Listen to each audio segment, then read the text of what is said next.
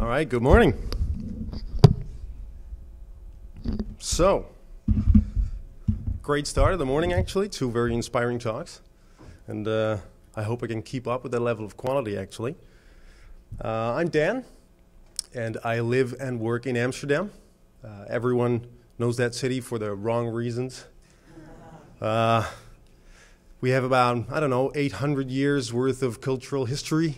And so that's Golden Age, VOC, painters like Rembrandt, Van Gogh. But every time a tourist asks me for directions on the street, it's something like, hey man, do you know the shortest way to a coffee shop? So as an engineer, I saw a little problem there, so I started a little guerrilla warfare, and every time someone asked me that, I give them directions to the closest museum. Get some education, punk. So, first of all, I want to speak my heart here. Yesterday was really great, in my opinion. There were some really inspiring talks, but I had a lot of trouble focusing because I don't know if you can see it. Do you guys see that little string right there moving in the wind? It's driving me insane. And as soon as you see that one, you see the other one as well, and you just can't unsee that anymore. So, Adam, is there something we can do about that? No. All right, that's too bad. Well, just try to ignore this stuff. Thankfully, my presentation is in a 16 to 9 ratio, so you won't be bothered by that in my presentation, but just try to keep that in mind, all right? So, the backbone Tango. Is it flickering? Not for me. Oh, wait, that's the remote maybe. Just tell me if it's flickering again, I'll disable the remote. But backbone Tango. So, I work on a web application called MapKit. And just let me jump straight in. What's MapKit? I'm going to show it to you. This is MapKit. It's a geographical information system, which basically means it's a program that uses a map to present data to its users. And in the case of MapKit, it's used by public utilities to manage the maintenance on their water networks and sewer systems. So it allows them to quickly see what the problems are in their water network and which parts need repair and which parts are in need of an emergency response, for example. And in addition to that, we do some advanced network calculations to show bottlenecks in the water network and try to predict future problems. And, well, you can just click everything in this application. You can click on, for example, our round thing is a hydrant. Let me open up the legend here. So you have the blue lines, which are water pipes. The round things are fire hydrants, and the rectangular or the triangular things are valves. And you can click on any of them to get some additional data. And for example, a mechanic can go to this particular fire hydrant, which is blue right now, and he can just add another report and saying, all right, there was something wrong. Excuse me, that's Dutch. I wasn't able to translate everything into English on such short notice. But you can just say, well, this is solved. You press save, and it turns green. So you can just move around, select everything, and well, considering the bottlenecks I was talking about, say for example you click on this valve right here. If I zoom out again, you can see an entire part of the network just turned black. What I just did was I selected a part of the water pipes, and I said, all right, I want to close this part off. So the red part, I want to drain that from water. I want to work on that. And MapKit is going to tell you, well, are you sure? Because you're just going to put 1,600 families without water right now. Is that really what you want to do, or is there maybe another way we can do this? So they can use MapKit for that kind of thing. Now, the most important thing for us, we use Backbone for pretty much everything in MapKit. So we use it for routing, for rendering, for well, everything, and especially for data, because we have a lot of data. we have millions and millions and millions of these valves and fire hydrants because we manage the water network for pretty much the entire country now. So we needed some ways to improve performance. We can't just load everything in at once. And on top of that, MapKit is mostly used by users which are out in the field. Those are mechanics with a laptop bolted inside their van with a mobile internet connection, and they just drive around and, well, the connection is spotty at best. So we needed to squeeze every little bit out of performance optimizations to get it to work snappy. So what I did for this talk, I selected 4 topics that I want to talk to you about today. And they're all regarding optimization of communication. So the first 3 are going to be about that, about how can we make it faster. And the last one, the Q, is about improving reliability. So I'm going to start with indexing. This is a bit of a preliminary topic. I'm going to explain a bit how we load in data, how we get that stuff, and how that paves the way for lazy loading to minimize the amount of data we actually have to load in, and for grouping requests together. And I am going to conclude with the Q, which is designed to minimize data loss and improve reliability of sending data out. So let's start with indexing. Like I said, MapKit has to manage a lot of data, and everything is displayed in a map like you see here. These are the fire hydrants, but if you keep that in mind, it's actually just a table, right? It's just plain tabular data, and if you want to lazy load a table, well, it's pretty straightforward on the back-end side, not on the front end. But on the back-end side, it's actually pretty straightforward. You have, for example, let's say this is a table, and this is batch 1. The user scrolls down, and you load batch 2, right? You can order these batches of data in the order in which they appear. Now, for a map, that's a different story because the user can move in any direction he wants. So you cannot number these batches by the order in which they appear. So we need to come up with a different solution for that. How do we number these batches of data? Now, let me show you. So this is MapKit again, with only the fire hydrants. And, well, you might have guessed from the scheme I showed, but we divided the entire world up into a grid. And you can just zoom around. Let me zoom around on that. You see, you can just see everything is in a tile, and immediately you can see every hydrant has a one-on-one relationship with one of these tiles. And since every tile has a unique X and Y coordinate, you can calculate a unique ID for that specific tile. So you have a one-on-one relationship with a tile and a hydrant, and you have the unique number for that tile. So when you move around, you just see the IDs coming in, and you can just ask to the server, give me all the data for that tile ID. And it's pre-computed, so it's kind of an index, really. And that's how we did that. So that paved the way for a few optimizations we did. And the first one is lazy loading. This one is really important for us because it's a lot of data. And, well, obviously, we need some way to lazy load and grow our collections. We start with nothing, and as soon as the user moves the map, we slowly grow that collection. Now, let me show you how that looks. Here we have the same tile index. All the tiles are green, and when you move the map around, MapKit knows which tiles are new, and also knows which ones it already has in cache, and it doesn't have to load those. So if I just move the map a little bit, these ones are green. MapKit knows, all right, I don't have to do anything. And the same goes when you zoom in, right? You don't get any new data in. And when you zoom out, you have to load 56 new tiles. So how did we implement that? Well, the most important thing, actually, is we just added another fetch method. So normally you do a fetch, and we do a fetch tiles, actually. But before I get to that, I need to explain a little bit of how the map works. So the map consists of 3 parts. It's just a usual MVC structure. So the map itself is leaflet, open source.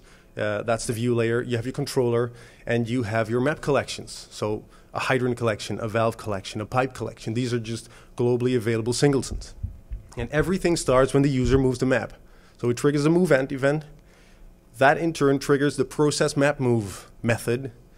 And the map controller is just going to go by every map collection to ask, hey, I have some new tiles in view. Do you want to fetch them? And it's entirely the responsibility of the map collection to get that data, cache it, and then send it off for rendering. So what we could do is just, we have our tiles, we have our data, send it off for rendering, call the display models method. But we decided not to do that. Instead, every time the user moves the map, we create a little fetch controller. That is just a little object with 3 methods, and we pass that along as a second argument to the fetch tiles method. Now, why did we do that? Well, the most important reason is you can have multiple maps inside the application. So you have the main map you already saw, but there are several smaller maps which are their own instance of the map together with their own instance of the map controller. So if you would like to have a constant connection between the controller and the collection, you would have to have several permanent connections. So that's really cumbersome. So we also could have just passed the map controller as an argument. And we decided not to do that because this solution provides clarity of intention. It's very obvious what is the purpose of this. The map controller is saying, fetch me some tiles. I want these IDs. This is the list of IDs I want. And these are your options for interacting with me. So whenever a map collection is interested in fetching tiles, it'll say, okay, I want to fetch. When he's done, he calls fetch ready. And when he wants to display something, he calls display models, which get relayed to the map eventually. Okay, so like I said, the most important part about this is the fetch tiles method. So I want to talk a bit more about that. I'm going to focus on the hydrant collection just as an example. And first, let's look at some code, because every map collection for us is a subclass of mapkit.collection, which in itself is a subclass as well of backbone.collection. Now, the most important thing we do is we create a tile index object, which is just a cache, and then we listen to the add and remove events. And whenever a model's added, we try to index that. So we read the tile ID I showed you previously, and then we try to add that to the tile index object. Now, this is simplified code. I mean, there's some stuff happening in between, but this is the most relevant part. And you have a remove index entry method as well. I assume you can guess what that does. And like I said, the hydrant collection is just a globally available singleton, which is a subclass or an instantiation of the mapkit.collection. Now, with that in mind, let's go back to fetch tiles. And like I said, you get a list of tile IDs and your fetch controller. And the first thing it's going to do is indicate that it wants to fetch, right? It wants to get those models. It's going to call prefetch next, and it's going to look in that tile index to see which tiles are already loaded. Now, if it finds some of those tiles, it's going to send them off for rendering. And it's going to return a new list of tile IDs, and these are the ones that are not available yet. So these are going to get sent off to the server. Now, if that list is empty, we're done. But if it's not, we're doing a request to the server. And when we get a response, we send that stuff up for rendering, and we're done. Now, if you look at that in code, it is another method added to mapkit.collection, fetch tiles. You get a list, you get the controller. We indicate that we want to fetch. Normally, this would be under certain conditions, but I just simplified again. And then we do a prefetch, which expects the new list of tile IDs which are not available yet. So it starts with an empty list. It loops through the tile IDs it got, and it tries to get the models from the cache. If they are available, sends them up for rendering. If they're not, that tile ID is added to the list, and we return the list. If it's empty, we're done. And if it's not empty, we're going to request those tile IDs. Now, when that's successful and we get the models back, we try to add them to the location, to the collection. And this part relates to what I showed you previously. We listen to the add event. So these models get automatically indexed. So the next time we want those tiles, they're going to come from the cache. And then we do a display models of fetch ready. And in case of an error, just a fetch ready because there's nothing to display. And that is a bit how that works. Now, the most important thing is, of course, what's it gaining? And let me show you that in another demo. Is that readable at all? All right, it's pretty legible. So what I did for this demo is I pre-recorded a set of movements I made, and I'm going to replay that recording a few times with settings enabled and disabled. So first, I'm going to disable the lazy loading collections, and I am going to move around. So right now it's really stupid. MapKit is really stupid. It doesn't know where it is. It doesn't know which tiles it has. So it's going to keep requesting the same tiles over and over again. As you can see, it's pretty slow right now. And it is loading a lot of data. Because if you look here, you can see 529 kilobytes for just a few movements. Now let's type that in.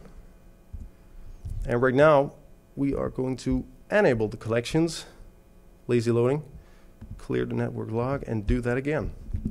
Now this time, it's going to cache the tiles.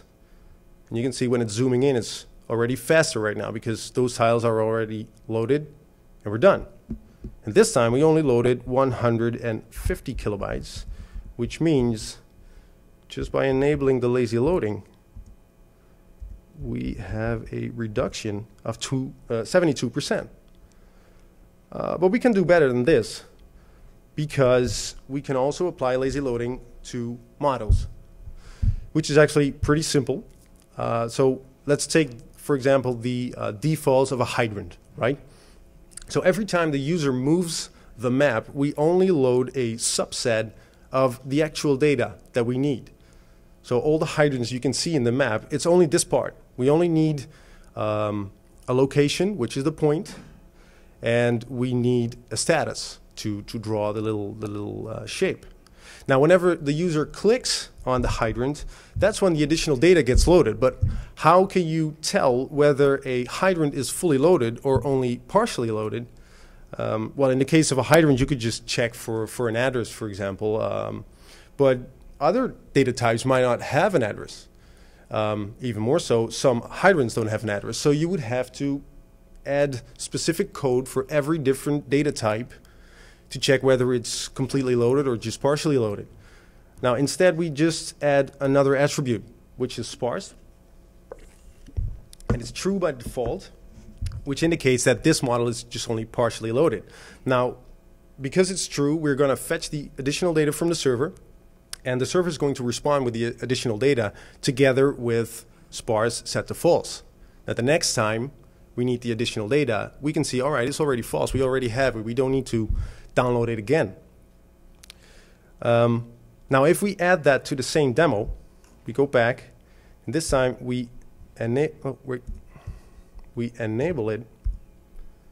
we clear the network log, and we do the same movement. And this time it's even quicker because it only has to load, the queries are actually simpler right now, and we load 102 kilobytes. And that gives us a total of, let's say 102.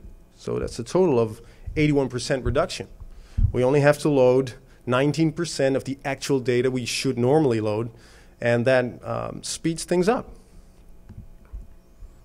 So that is lazy loading. I talked about lazy collections. We steadily and slowly grow the collections when the user moves the map. We use a tile index cache property and a custom fetch tiles method that just checks the property if which parts are already loaded. And on top of that, we apply lazy loading to the models. And for that, we use a sparse attribute to just check whether that object is fully loaded or not. Now, this presents another problem because it's actually perfectly fine if a user clicks on a hydrant or a valve and you have to load the additional data. But in some cases, MapKit is going to need the additional data for several items at once. For example, when clicking on water pipes. Now, before I am going to show you that, I'm going to talk a little bit more about these water pipes. So consider this. This is a part of the water network, right? These are water pipes. Water is running through them, and there's a problem. So we need to work on this pipe. We need to repair it, and for that we need to drain it. It needs to be dry because otherwise it would be a very uncomfortable job. So it would be perfect if there was a valve on either side of that problem, so we could just close the valves, drain the pipe, and just get to work. Problem with this is you get an insane amount of valves in your network. This would be a complete nightmare to maintain. So instead, they introduced the concept of sections. And now if you want to drain that pipe, you have to drain the entire section. And you can use MapKit to show you what is that section, which assets do I need for that. And so MapKit can highlight that stuff for you. And you can probably already see we are going to need the additional data for several items at once. Now, if you look at that in a demo, I am going to disable grouping. And I'm going to select one of these water pipes. Oh, let me clear the network log. So I'm going to click on one of these. Nice. Why was that? That's always a tricky part, right? Of live demos. All right, let me do that again. Grouping off, clear the network log, and select that set. You got break on exceptions turned on, maybe? Oh, I certainly do. Yeah. Well, normally this is because yeah, right. See, that is the great benefit of client-dictated, high-security, automatic logout functionality for you. Lovely. Sorry about that. Oh, really? All right. I am probably able to fix that by doing that.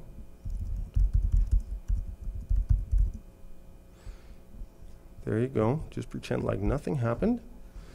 And we are going to select that section. So, all right. So now you see 9 requests, right? Let me zoom in on that. You see we need the extra information on that section. We need some more information on valve, section valve, section valve. Well, you see the pattern. It needs additional data on about 9 different things. Now, if you enable grouping, clear the network log, and select the same section, it will group those things together, right? Resulting in only 3 requests. Now, this is mainly important, like I said, because our application is used on spotty 3G connections, and you get huge round-trip times, which can really add to the waiting time eventually. So I just did that. So how did we do this grouping thing? Well, for that, we added another method to our collection, which is called fetch model. And we had to make a decision. Whenever we add or whenever we get additional data, we can only use collection.fetchModel. We don't use model.fetch. We don't use collection.fetch. We can only use this method. And the most important thing is just a simple timeout. We delay the actual request by 50 milliseconds, and every other request that comes in just get appended to a pending list. Now, from the top, we need a model, so we get the model if it exists, and we create it with no attributes if it doesn't. And then we're going to check if it's already pending. We use the CID for that. And if it's already pending, well, we can just wait until the delay resolves, and we get that stuff. If it's not pending, we make it pending. So we have 2 attributes for that. And, well, we set the timeout, we set the delay, and we return the model. So at this point, you can return an empty model. So on the other end, you probably need something like a promise or a deferred or whatever. That's not the focus of this talk right now, so I'm going to ignore that for now. But if the delay times out, we splice the models out of the list, so we get all the models that are currently needing to be fetched, and we generate a query string based on those models. And let's say you have 4 valves that you want. It would generate a query string like this. So every time you do a fetch models, it's going to do a fetch models with a unique URL. We don't have a fetch all models for this collection URL. We only have a fetch models with specific IDs URL. And eventually we do just a fetch with that query string and we empty the pending list. And that's about it. Now let me show you what that means in terms of time needed to do the selections. So I disabled grouping again, and I'm going to do another one of these recordings. And next to that, I'm going to enable the 3G emulation, right? Very nice new feature of Chrome. Oh, excuse me.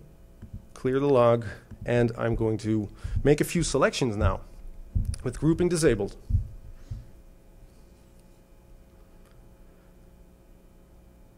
All right, so there you go. As you can see here, that's about 120 requests we had to make, and it took us 3.6 seconds to do that. Now if we redo that same thing, but this time with grouping enabled, remember 120 requests, and we do it again.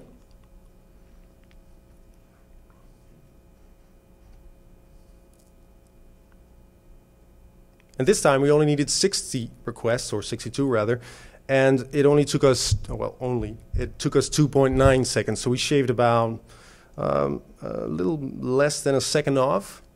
Now this sounds, maybe it sounds like not very much, but 100 millisecond round trip time, as you can see on top here, is actually pretty optimistic. What we see is more things like 200 milliseconds and 300 milliseconds. At a certain point, this is going to add up for us. So that is grouping. And now I get to my final topic, which is the queue. And this is an important one for us because these mechanics that are driving around in the fields with their spotty internet connections, they actually provide very important data for us. That data that they add to MapKit is essential for the calculations that we perform. So it's unacceptable if that data doesn't arrive. So what we wanted was some sort of request queue that would keep track of all the requests that are happening, and as soon as they fail, it should hold on to them and retry them until they succeed. So we had a few requirements. The first one, obviously, retry failed requests until it succeeds. And very important as well, it should survive page requests. So we don't want to bother the mechanic with stuff like, hey man, your request failed. Could you please wait? He couldn't give a fuck, really. He just wants to get on with his work. You know, he just thinks, all right, this is just a stupid computer. I mean, these guys just slam around with these laptops. They don't care. So if it fails, it should retry that later on. Because for us, it's not really important that the data arrives at that specific moment. It's perfectly fine if it arrives 3 days later. It just has to arrive. That's the most important thing. So if it fails on Friday and it succeeds on Monday, that's just perfectly fine. And finally, it should be invisible to Backbone because we didn't want to alter the behavior of the actual Backbone library. Now, we searched around for this, but we couldn't find any open source software that did this, so we developed it ourselves. And let me show you how it looks. Now, this is a bit of a fabricated demo because, like I said, it's invisible, so I had to come up with something. On the left side, you see a few buttons, and these are just fake, well, they are actual requests. I'm going to perform actual requests to the server, but this one, you know, it succeeds immediately. This one is going to fail on the first try, and it's going to succeed on the next try, and so on. So this one, as you can see, is going to retry in 2 seconds now.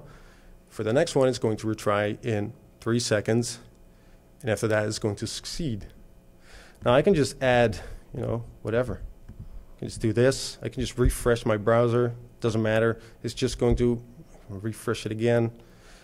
It's just fine. It just keeps track of everything. Refresh that again. And sooner or later, it's going to send them all out. So, and wait for the last one. Yeah, all right. So how did we do that? Well, for that, we had to override the sync method because that's where the actual communications happen. And we only needed to replace the backbone.ajax call in that method, and we replace it with a queue.add method. And the first thing that does is it creates a request object. So normally you would create like an XHR or something like that, but we create a request object, which is just a simple plain JavaScript object. First thing is a GUID, globally unique identifier. So this makes every request unique. This gets sent along to the server. So the server also knows which is which. So with this ID, you could, for example, implement some backend code that prevents replays and stuff like that. The next three things are just what Backbone creates: params, options, and a model. And then we have a status. Did it fail? Are we working on this? Is it doing nothing? And we store the last and the next timestamps. When was it retried last? And when should we retry it next? And then we record how many times it's been tried and how many times we should retry it. So there's two scenarios. You can get data, and you can send data, obviously. We're not very interested in the get part, so we just go straight to execute. I mean, that can fail. The user probably retries that. So we're just going to focus on sending data. And the first thing it does is not a run. It's going to store that request. And for that, it's going to store that in two places. We're going to store that in the browser memory as well as in the local storage. And with that, we can survive page requests, right? So we need to synchronize those two. So whatever's in browser memory needs to be in local storage. Not so much the other way around, because there can be multiple tabs open. So there can be more in local storage than what is in memory, right? So we added a layer of abstraction to that to take care of all that synchronization and stuff. And the first one we already used. So right now the request is in memory. And now we can call a run, which starts a simple loop. So we're going to loop through all the requests there are. We're going to get the additional information, and we're going to try and execute that request. Now, if it's already busy, status busy, we can just ignore that stuff. If it's not, we set it to busy, and we go to the next one after sending it off to the server, obviously. Now, as soon as the server responds, it can either be successful, in which case it gets removed, or it can be an error, in which case we retry the run loop with a little delay. And that's the next timestamp. So if we tried it 2 times, we do the current timestamp plus 3 seconds, for example, and we rerun the loop with a delay. So what this means is it is actually not always running. It's only the loop is only running when there's actual requests being made. And well, that is how the queue works, really. And for this, I am not going to show you any code because we open sourced this, so you can look at it yourself. It's called Cucumber. It's available on GitHub. And there's a few caveats you should remember. It's still a work in progress. I mean, we're still working on this. We're trying to find the best way, actually, to do this. There is some documentation. There is not a lot of tests. So if you have some tomatoes left from Henrik, you can throw them now. But other than that, it works pretty well, actually. And we're very welcoming to critique or IDs or bug fixes or anything. Just have a look.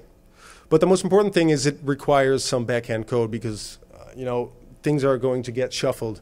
Failed requests might arrive later than other requests. Everything is going to be turned around, so you cannot trust the data anymore. You have to perform some backend synchronization probably. And with that, I conclude my topics. So we talked about indexing, a little bit of intro, lazy loading to optimize what we send and receive. The same thing goes for grouping, and a queue for improving reliability. And that's all I had to say. Thank you.